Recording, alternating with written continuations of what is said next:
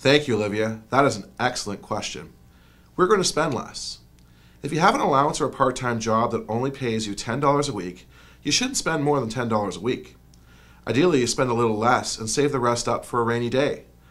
What is happening today in Ontario is this. The government is spending more than $10 a week. They spend their entire allowance and then they go and borrow another $10 so they can keep spending more and more and more. And they keep doing this each and every single week. Eventually, your friends stop lending you money. Eventually, they demand you start paying them back. When that happens, you have no money left at all. Having no money is bad enough if you're a 12-year-old. But if you're the government, having no money means you cannot pay doctors, nurses, teachers, or police officers. We're not going to let that happen.